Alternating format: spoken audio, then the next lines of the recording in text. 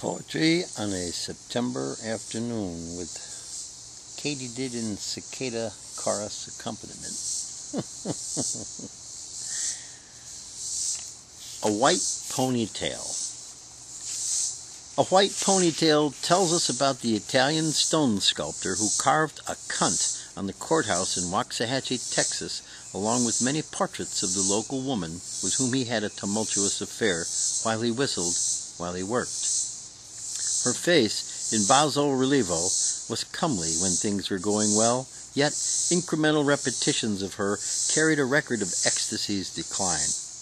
The last few faces, fierce gorgons, and then the pudendum. How this God-fearing, straight-laced community, all of whom wanted their ecstasy over easy with a side of grits, allowed an Italian to taint with twat tantrum their courthouse at town center, goes somewhere beyond the ponder of the Puritan perception of it. Right above the Confederate soldier statue of a Southern boy in ecstasy of good old Dixieland, the slitted mound in splendor. The rise and fall of ecstasy rendered in stone, a tale to tell those curious citizens who might inquire as to the nature of Artful Edifice. And the ecstasy of the storyteller, a local feller with a white ponytail. Alas, may he rest in peace. Here we go. Artful Edifice. My lions are rampant, with their tails double-tufted, turned and tucked. Guardians to my gaudy gate, with its forged iron spikes, the likes of old Europe. Pretentious portals way past days of wine and roses, and finely attired porters. My quarters are spacious, yet spare in embellishments and gracious ghosts. Once the halls and walls echoed classical chamber music and banal banter of the era.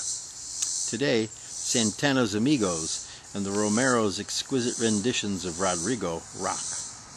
In the cobblestone courtyard, thunder-hearted exhaust belch of motorcycles scare the cock ere he crows 3 times, for Pete's sake. My take on an Artful Edifice. Yes, indeed. Yes, indeed. Well, then, I know not what else I would like to say. Blue and white love.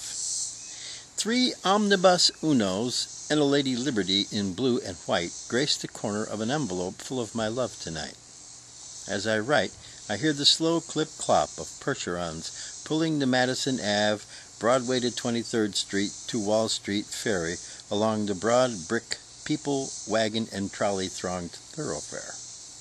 I was there as she appeared above the mist, her light showing the way to the future and freedom.